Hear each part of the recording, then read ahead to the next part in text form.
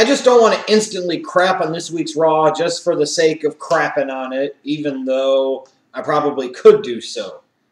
I just have to say this, is that it was really hard for me to get a sense of whether or not this company was actually putting forth a real effort to try and make it work, or if they've already, in a way, kind of sort of thrown in the towel, or is it just a matter of they really don't know what the hell to do? I don't know.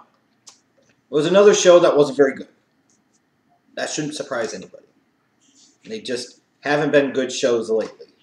And, you know, when you want to talk about lackluster build-ups to a WrestleMania, considering what's on the line for this particular year's WrestleMania, or maybe, frankly, what fucking isn't, who knows. This has to be one of the worst build-ups that I have ever seen. Piss-poor character development, piss-poor storytelling, a lack of featured performers being involved in the show on a week-in, week-out basis. There's just not a lot to care about, frankly, if we're being so perfectly honest. It doesn't mean that there weren't good things on the show. There were a couple of things that were good, but they were too few and too far between. And while this company touched on a lot of things pertaining to WrestleMania, it was just another night where it was just off, it didn't come together, and it didn't freaking work. Now, the way the show kicked off was actually quite good. You know, what they did with Stephanie McMahon and Roman Reigns, that was good. It was short, sweet, to the point. Roman being the type of no-gives-a-fuck badass that he should be. He says what he says, and then he gets the fuck out of Dodge for the time being. Now, however, I have to point out how stupid this is again from a storytelling standpoint. Stephanie McMahon is the boss. Roman Reigns is the employee.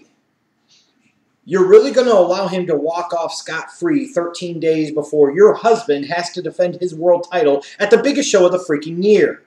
You would think that you would do everything you could to make Roman Reigns' life an absolute living hell. You would put him on every single match on the entire show, or you would have him wrestle the entire roster, something. And instead, she did nothing.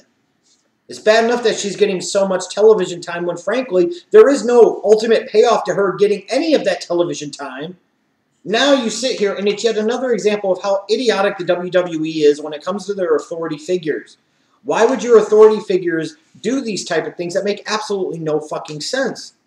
I mean, if I've got somebody fucking with me and trying to take something from me, I would try and do everything I could in a position of power to make sure that that doesn't happen, to do everything I could to significantly weaken that opponent, if not entirely eliminate them from the equation.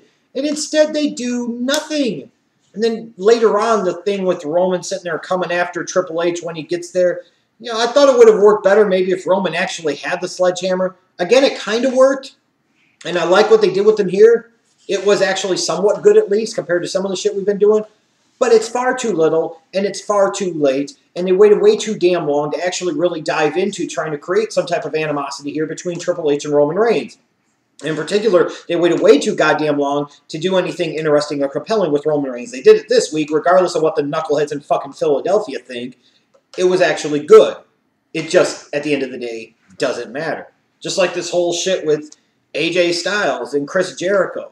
You know, I've already talked about some of the crap, but here we go. You've got this big, long match that is a rematch from SmackDown between AJ Styles and Kevin Owens. Now, you're already at a significant disadvantage in terms of the amount of people that are not healthy enough to compete at WrestleMania. I don't even need to run through the laundry list of people that will not fucking be there.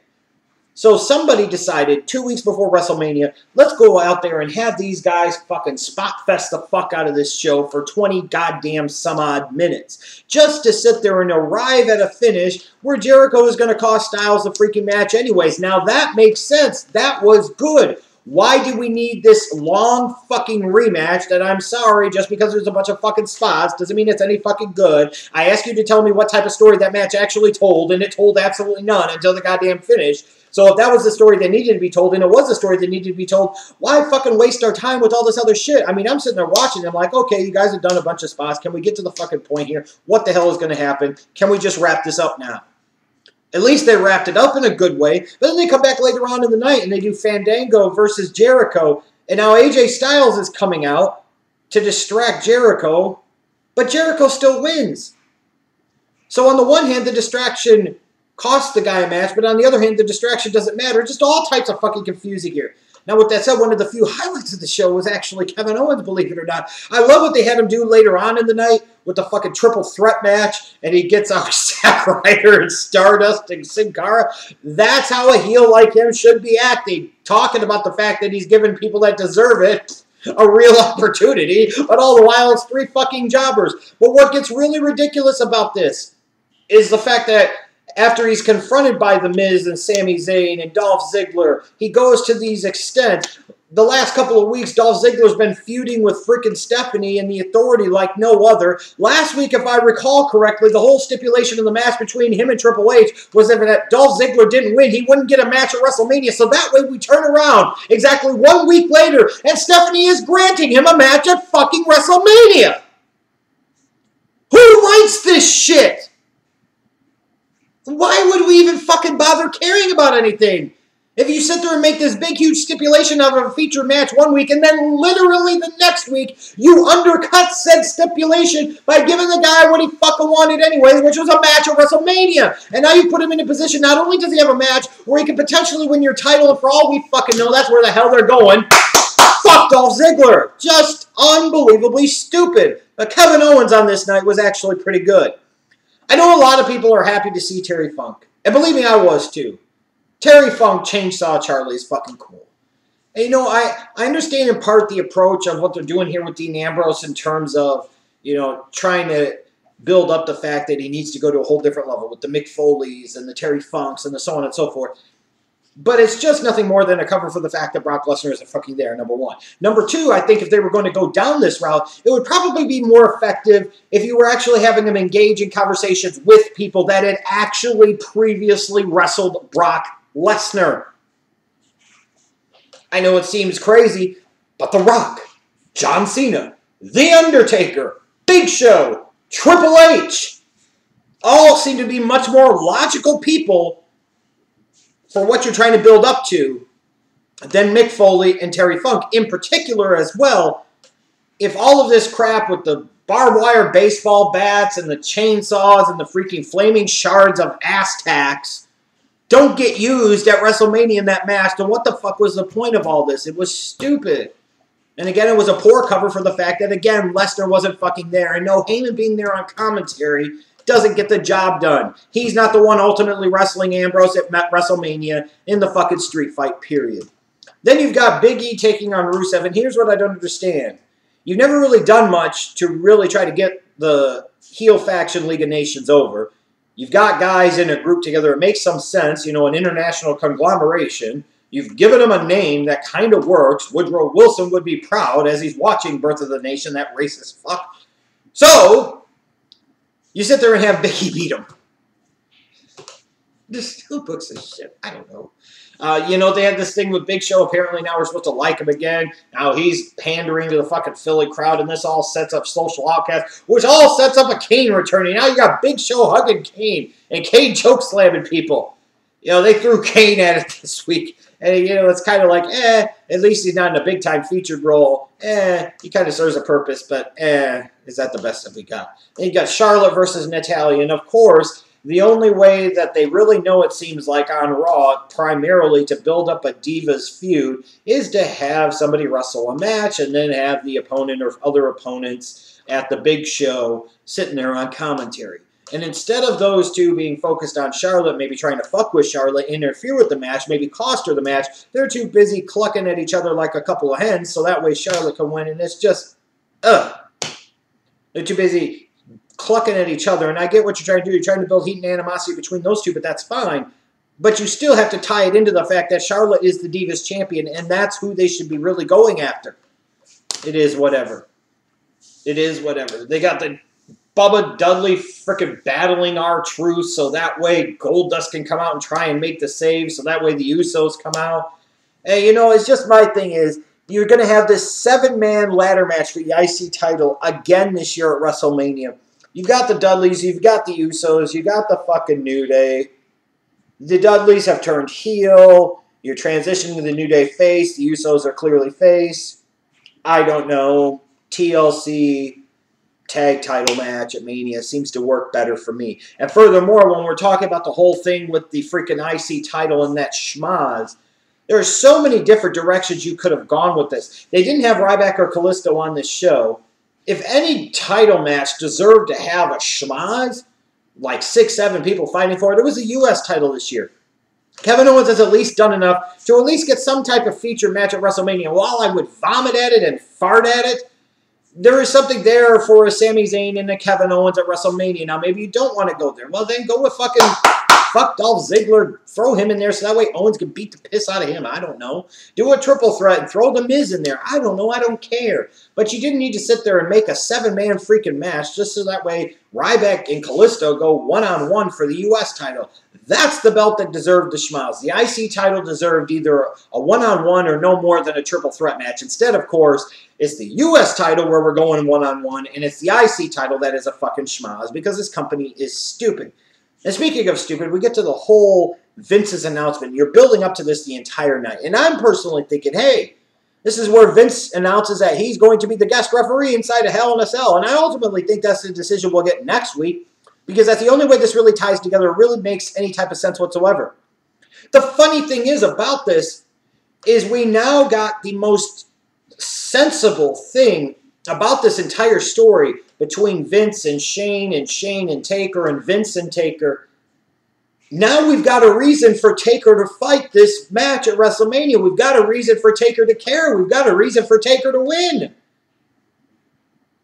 If he doesn't win, it's his last Mania match. But instead of saving this for the end, instead of opening the show with this, instead of having one or both of Shane and Taker actually show up on the show, instead of emphasizing just how big of a deal this was and just how huge this was, Vince makes the announcement, fucking basically leaves the ring, so that way we can get wash your ass, Ambrose, coming out for the goddamn main event. Like, what the fuck? This is like big time, potentially earth-shattering news. And we don't even follow up on it. We dive right into a main event match between Dean Ambrose and fucking Braun Strowman. I mean, that is a significant stipulation. That is a significant announcement. The most sensible storytelling element there has been for this entire Shane Taker Hell in a Cell match at WrestleMania 32. And we just basically casually throw it fucking out there and then we move the fuck on. It would only figure that this company would have Taker lose at WrestleMania and have this be his last WrestleMania because this story has been so fucking stupid. What an appropriate way for this company to send off one of the true greats of all fucking time. What a slap in the fucking face. I can't blame him if he doesn't want to be involved in this shit anymore. And speaking of shit, oh my god. Dean Ambrose, Braun Strowman main event. My roided up younger version of Uncle Udo is sitting there main eventing Raw. You know this ain't going to go well. The crowd is chanting, this is boring, this is boring. And I'm sorry. You can sit there and direct it at Braun all the fuck you want to blame him all the fuck you want, but it takes two to tango. And if Dean Ambrose was that goddamn good, and if Dean Ambrose was that truly fucking special, the crowd wouldn't be chanting, this is boring, during his fucking matches. Just, if anything else, out of respect to him. This was bad.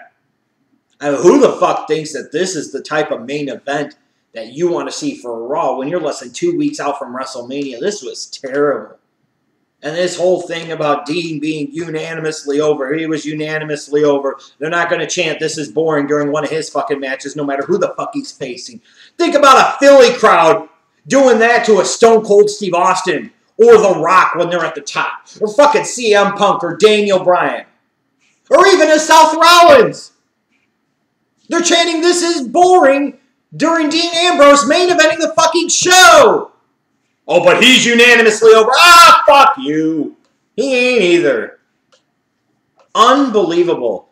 But what a ridiculously dumb dick position to put a guy, one of the future standard bearers of your company, one of the guys that is going to have to help carry WrestleMania for you, because the writing sure is shit, the storytelling sure is shit. You need Ambrose to come out smelling like $1 million here. And putting him in these type of dumb dick situations most certainly isn't helping. I mean, it's like, on the one hand, this company touched on almost everything that pertained to WrestleMania, except for Ryback and Kalisto.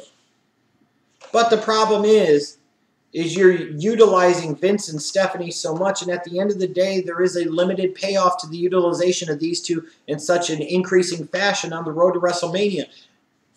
Vince isn't wrestling at Mania. And as of this moment, we haven't even gotten an announcement he's going to be involved in the match. You would think the only other logical step to go to stack the deck, he's made that big announcement about Taker. He's going to protect his bitch. Is he's going to become the guest referee for that match. Otherwise, this makes absolutely no fucking sense. And again, just speaks to how stupid the WWE is when it comes to booking their authority figures. You're going to put everything on the line, yet you're not going to do everything you can to stack the fucking deck to make sure that you come out successful. Makes no goddamn sense. What Stephanie did was stupid. What Vince did was completely fucking stupid. Why, if you've already basically gotten Taker to agree to the match, why do you need to throw out that stipulation? I mean, this is just that throw the shit against the wall and hope it fucking sticks crap. It doesn't flow. It doesn't come together. It would have been different if Taker said no. It would have been different if Taker said, I'm not going to do it. If Taker said that I don't want to do this anymore. If Taker said, find your own man to fight your own fucking battles or fight your battles your fucking self, then damn Vince sit there and throw out the stipulation makes a lot of sense. He's basically got Taker by the nuts and doesn't have to let go. But now he's trying to grab Taker by the nuts when there's no reason to grab the dude by the nuts because Taker's already consented and said your son's blood is going to be on your hands. Sounds like to me he's willing to fight at WrestleMania, so why the fuck would you put one of the greatest box office attractions you've ever had, one of the biggest stars, or one of your greatest legends of all time career on the fucking line for absolutely no fucking reason? None! Absolutely no reason! And then Stephanie, after Roman has basically pumped you out, you're going to turn tail and run. Instead of trying to stack the deck, instead of trying to do all this other shit to make it as difficult as possible for him, to make his path impossible for the rise of the Roman Empire, you just basically sit there and let it fucking happen, and then you leave. And then you sit there 1 week after making it a big deal that Ziggler, if he didn't beat Triple H, if he didn't beat God himself, wasn't going to get a Mania match. Well, apparently God is truly forgiving because he's so forgiving of the fact that he forgets the fucking stipulation of the match a week ago, and you just give Dolph Ziggler a goddamn match anyway. We're devoting so much television time to the McMahons. Unfortunately, it's not the McMahons that are actually wrestling and competing at WrestleMania 32. You got some glimmers of hope with Roman, but again, it's too little and it's far too late. Anything that's going to happen good out of this has to come post-WrestleMania. Now it's too fucking late. They ruined it already. They confused the audience by going to Ambrose, and they did stupid shit with Roman, and now you do something good. The crowd's going to shit on that too because they're so used to shitting on everything else. And frankly, when the shows are this bad, I can't even blame the audience in some ways for shitting on everything or associating everything with being shit, even though there are still those occasional glimmers of light and beacons of hope that it's not all bad. But again, and I've talked about this so much in previous years too, when you utilize these vets, when you utilize these part-timers, there is something to be said about the lack of appearances by these biggest feature performers heading into your biggest show of the year. If they cannot care enough to bother to show up every week, why should the fans show up to watch Raw every week, either in person or via a television screen? Furthermore, if they seem to only half-ass care about the biggest show of the year, why should fans completely and fully, totally care about the biggest show of the year if, again, these featured performers can barely be bothered to show up? You got very little Triple H this week, and when you did, it was mostly getting his teeth kicked in before he cut tail and run. You had absolutely no Brock Lesnar again. You had no Shane McMahon again, and no Undertaker again. Especially with that big announcement, that huge stipulation that was announced for Taker at WrestleMania. Taker doesn't appear. Shane doesn't appear. There's no Brock Lesnar again. It's just... oh, it's frustrating. It cannot possibly be that hard to write at least one decent story. And they've gone off tracks. With the closest thing they had to a really good story, which honestly was Ambrose and Lesnar, they've gotten so off the tracks now. And in part, that's been hurt by the fact that Lesnar, again, hasn't fucking been there. The only positive result that could come out of what they've done with Ambrose and Lesnar lately, or mostly Ambrose, because again, Lesnar can't be bothered to fucking be there, is Ambrose must go over at WrestleMania 32, period.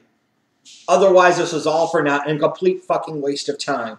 And let's face it, when you look at that horrendous main event that they had, and you look at all the other dumb dick shit stuff they did this week in terms of storyline development and trying to build up tensions between characters, it is all a colossal waste of fucking time.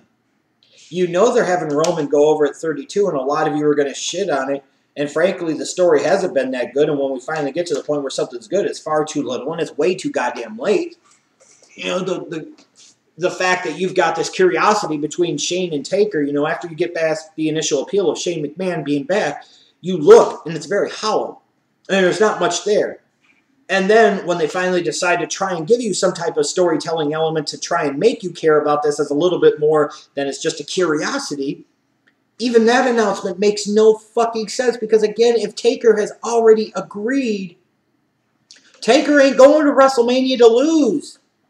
This is a dude that in his entire career has lost once at WrestleMania. If I'm going to put my chips on anybody, from Vince McMahon's standpoint, it was smart. In terms of WrestleMania, there's nobody I'd want in my corner more than The Undertaker. But Undertaker has already agreed basically to be your mercenary, be your hired gun, be your no fucks given bitch. So then you sit there and basically try to potentially take that away from yourself by having him lose and being done forever without giving any type of protections at all. It's just so stupid. Dolph Ziggler wrestling and losing to God just the next week to get a match right back with Taker.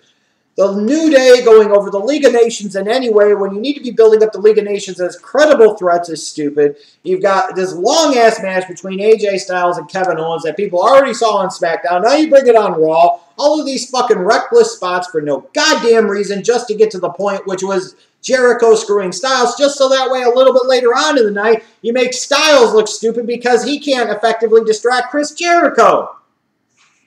Who writes this shit? And who thinks when they're sitting there at their script readings, sits there and says, oh, that's a good one. Oh, y'all get yourself there, Kevin. Oh, Vince's. I think this is just splendid. If anything, it should just be called McMahon Mania. Because you guys are really the tops. Where's my carrot? I mean, holy fucking Christ. They got one more Raw. I don't even count SmackDown because a lot of people don't fucking watch it anyways. Raw's the show that matters, let's face it. And besides, if a lot of the shit they do on SmackDown, they just do it again on Raw anyways, the company like AJ Styles versus Kevin Owens, then why the hell would I care about SmackDown? And, you know, it's really stupid to throw Brock Lesnar at SmackDown when half of your fucking Raw audience, frankly, doesn't watch SmackDown. If I'm going to utilize Lesnar, I'm going to utilize them on the show that gets more viewership, the show that matters more, my A show. So, of course, the WWE would take an A player for them and put him on the B show that a lot of people aren't going to fucking watch. Because that just sums up this company in a nutshell. Fucking stupid. This show is stupid. This build to WrestleMania has been stupid. Hopefully, because of some of the stipulations and performers involved, we can get enough spots and enough bullshit to fool us into thinking that WrestleMania 32 won't indeed be fucking stupid.